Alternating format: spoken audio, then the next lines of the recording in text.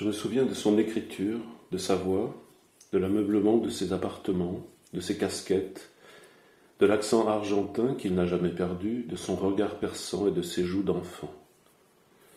Je me souviens de la création d'harmonie à la radio et de l'émotion profonde que nous, ses élèves, nous ressentions à connaître l'homme qui avait écrit cette musique.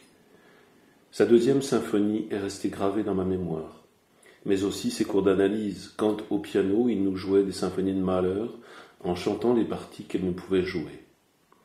Le Steinway B, le petit studio à Montmartre, et toujours cette trouille intense qui ne me quittait jamais quand je prenais le chemin de la leçon, mais aussi sa gentillesse, ses histoires de femmes, ses déménagements, ses manies, nos nombreuses conversations chez lui autour d'un thé ou d'un café, et même sa venue chez moi à 2 reprises en Bourgogne, dans la maison très inconfortable, pour me faire travailler la sonate de Liszt et des leaders de Schumann avec une soprane.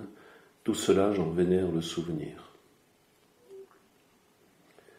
Carlos Roque Alsina n'est pas quelqu'un de facile. Souvent, je sortais de ses cours en larmes, remué au plus profond de moi. Il avait la dent dure et n'hésitait jamais à nous démolir si nous arrivions là sans musique. J'ai eu la chance extraordinaire de vivre quelques années dans la proximité d'un musicien authentique, pour qui rien n'est plus haut que la musique, et dont le corps même semble un instrument de musique à la fois puissant et extrêmement fragile. Il est peu de dire qu'Alsina est un pianiste hors du commun. Des dons pareils se rencontrent très rarement. Il fait partie de ces pianistes complètement naturels, qui sont littéralement faits pour cet instrument. Une main parfaite, une oreille fabuleuse, et tout le corps qui suit. Le voir toucher le clavier est un ravissement. Seulement ces pianistes, que j'appelle naturels, ont un grave inconvénient pour leurs élèves. Comme ils n'ont pratiquement jamais travaillé leurs instruments, au sens du travail purement technique et digital, il leur est difficile d'expliquer aux autres comment ils parviennent à tel ou tel résultat. C'est à l'élève d'observer et de comprendre, s'il le peut, avec quels moyens son professeur parvient à jouer comme il joue. Et puis il faut dire très simplement que cet aspect des choses ne le passionnait pas. Débrouille-toi, imite-moi pour commencer, et puis après, l'essentiel est ce qu'on entend.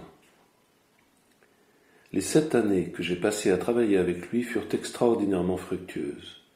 Carlos Roque Alsina n'est pas seulement un pianiste époustouflant, qui à 11 ans jouait déjà sous la direction d'Otto Klemperer.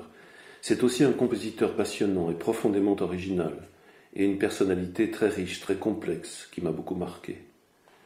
Quand je l'ai rencontré, j'étais en classe de percussion au conservatoire, avec le pittoresque Gaston Sylvestre, où il était venu donner une masterclass de piano, masterclass à laquelle j'ai assisté. Je ne le connaissais alors que comme improvisateur au sein du New Phonic Art, dont j'avais vu un concert au tout début des années 70 à Château-Vallon, dans le cadre du festival de jazz qui s'y tenait alors chaque année, concert qui m'avait enthousiasmé et beaucoup troublé parce que ce genre d'improvisation n'existait tout simplement pas alors, du moins à ma connaissance. Je suis allé le voir à la fin de la masterclass et lui ai demandé s'il voulait m'accepter comme élève. Quel invraisemblable culot. Il a refusé, en affirmant qu'il ne donnait pas de cours, ce qui n'était pas tout à fait vrai, ainsi que je l'appris plus tard. Comme j'insistais, il a bien voulu me recevoir chez lui, rue du Général Étienne à Paris, et il m'a écouté jouer. J'avais exécuté la première partita de Bach et une sonate de Mozart.